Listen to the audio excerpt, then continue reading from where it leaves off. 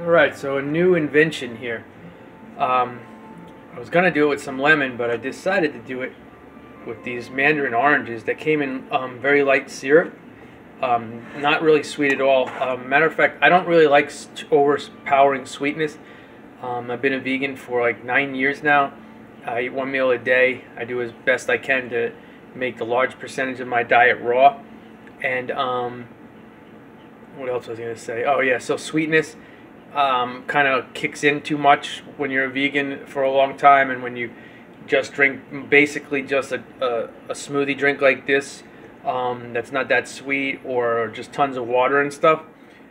Salt and sugar tend to be like overpowering if it's too much at times. Like for instance, before I was a vegan, and if I had a peanut butter that only had like say 1 or 2 grams of sugar in it that was natural, right?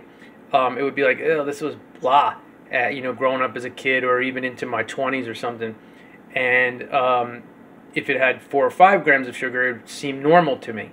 Now 3 grams of sugar is way too high, and I buy, you know, if I buy cashew butter or something like that, it's just, you know, plain cashews, usually raw and beat up, and it's usually only 1 gram of sugar, and it's perfectly fine for me.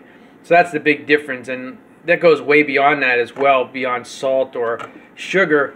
It goes into everything else in your diet, and you weed out tons of things. Mentally, emotionally, you become more clear and stable. A lot of different things. So let me show you over here. So I just took some raw ginger that I bought, and I boiled it, and then I simmered it for a while. It was like a full pot. I don't know how much this is, but whatever you see in the blender is all this. And I let it sit overnight in the refrigerator. And I was going to do lemon, because lemon ginger is really good, and I've had it before. A lady gave me a packet of ginger and lemon and honey crystals, but I wouldn't buy it because I told her I won't buy it, so don't give it to me anymore, because it comes in stuff that you can't recycle. That's why I bought the raw ginger to try something like it. And then I realized it didn't have any raw honey, and I didn't have any coconut sugar or anything to use as sweetener. That's why I decided to go with the orange over the lemon. And I thought, well, this would be cool too if it comes out pretty good. You know, that would be neat. Ginger, orange, it sounds good. I think I've flavored food like that before. I'm pretty sure in maybe the Asian countries that's probably normal. Let me taste this one more time. Yeah, it's actually really good.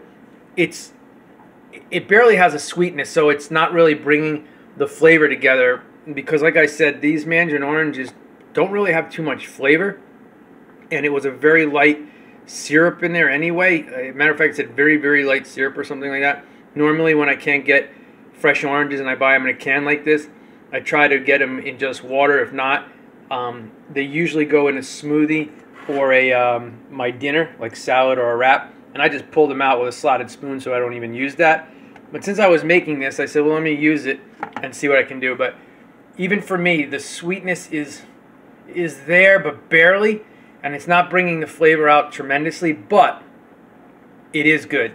The ginger and the orange, and here's my favorite cream right here, this organic coconut milk by this company here, because it's always mostly cream.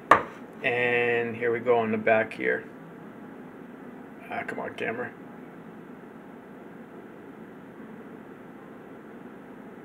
And let's see, I'll read it to you. It's water and guar gum and coconut, and it's all organic. Oh well. Anyway, I like that one. So it's just the cream, the orange, and the ginger boiled, and it's really excellent.